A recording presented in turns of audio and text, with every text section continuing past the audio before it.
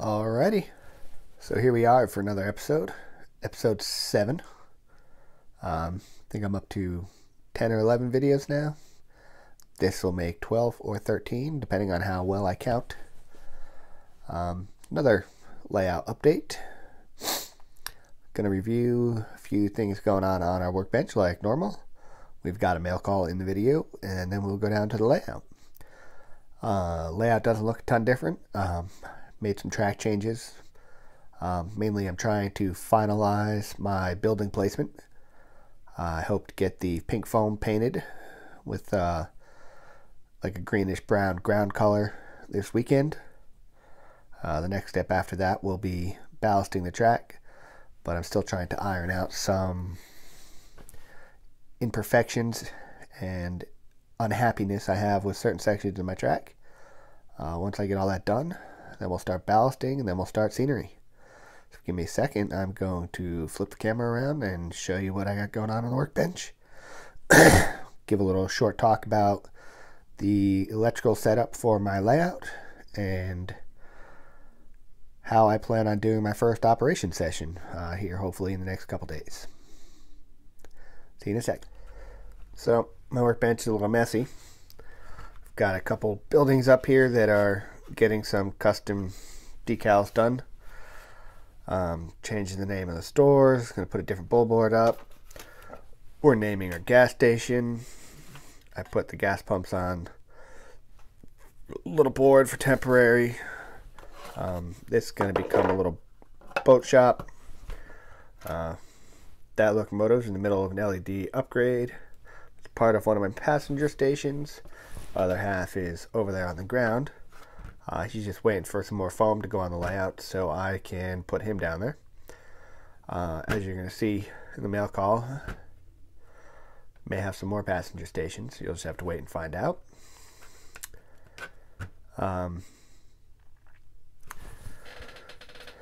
Next big thing is the electrical for my layout. This is my MRC Tech 2 power supply dual throttle. One set of terminals is for throttle 1, one set of terminals is for throttle 2. That's my AC bus.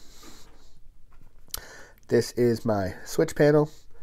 They're all going to get green diodes at some point to signify that the track is on. That's why the diodes are in line there. All those switches jump over my main bus to the direct tracks. As you can see, this is my 4x8 layout. My DC bus AC bus just goes down the middle. The intent with that is most of my buildings are in the middle. I can just tie everything in without doing too much work. It's going to be a custom powered AC bus. It's actually not going to stay powered from there. Haven't decided how I'm going to do that yet.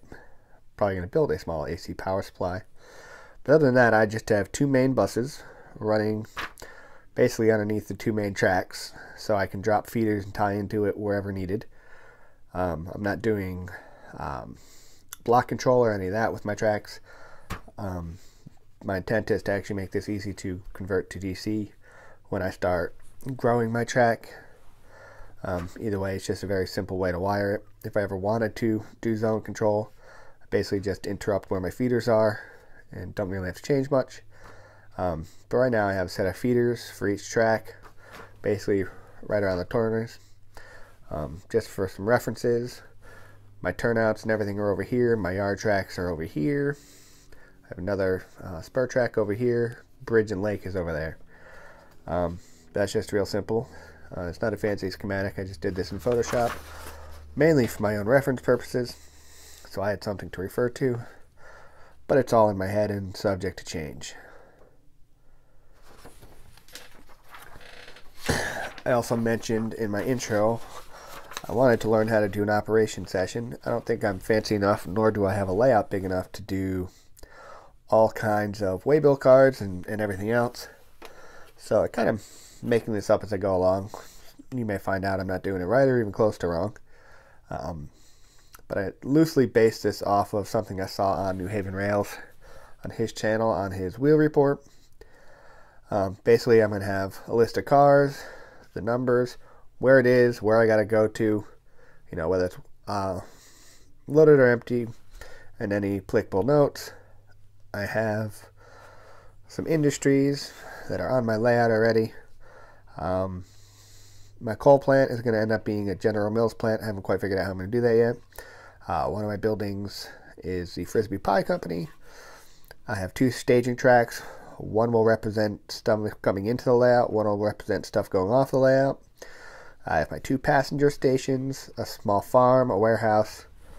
And for now, I actually do have my coal plant on here, because I may do something separate for that. I just know I want General Mills because I want to put a cereal billboard on my layout. So I'm going to make some stuff up in the next couple days and see how well this works. Eventually, I hope to get a lot more in depth with operations, but I have a small layout. I'm going to start simple. Sit back down and shut your trap. It's time for mail call. So I just wanted to show up, or show what showed up in the mail today for today's mail call. I got another passenger kit. I now have 3 passenger stations. We've got that guy right there, who is already built and just waiting for a spot on the layout. One that's down on the layout, and then this one, which is to be built, that I picked up on eBay for only a couple bucks. I also, this is less for the train side, more for the electronic side, got a new case of resistors, mainly because I ran out. And when it comes to LED conversions, resistors are important. That's it for today's mail call segment. Back to the rest of the video. I have one late addition to mail call. This guy popped in today in the mail. It's actually kind of got lost in the mail for a while, so I'm glad he finally showed up. He's not going to stay Penn Central. Catwalk's going to go away. I've got some metal trucks that are going to go on. He's going to get new couplers. He's going to get repainted. And he's actually going to be a custom box car for one of the industries on my layout for the Frisbee Pie Company. Probably just going to do a simple 1-color paint scheme and put the logo and some of the other information on there. I haven't quite decided how I was going to do it yet. Really only came to the decision that I wanted to do that today. So that's the late addition to mail call. I will return you back to your regularly scheduled programming. And hey there, we are down at the layout now. Doesn't look like much because I've robbed some of the buildings to take them upstairs to work at. But I do have my train station down here. My coal plant, or whatever I'm going to change it to, is right there. I replaced the switches over here. I took out the switches over there, so it's just 2 long stretches of track on that side. I'm actually thinking about changing this to a double crossover, or the X crossover, whatever you want to call those things. But as it stands right now, this is going to be foam, so it's equal to the rest. I've got a passenger station going over here. Not really sure what I'm doing. Going to have a little farm industry out there on the outside of my main line. I know that's not necessarily normal, and to load anything there I'd have to stop a track or stop a car on the main line, but it's my layout, so I do what I want. I've got a pie factory over there, my engine my everything maintenance facility, my KFC. Those are going to be some businesses. Going to be another something right there. My street's going to kind of go down here, come around this way, curve back into here. There I've got a station, movie theater, firehouse, whatever I decide that to be. A house. My gas station was in here. So there'll be some stuff here. The road will also go that way. Probably going to have a little dirt road crossing over there. There's some houses behind there.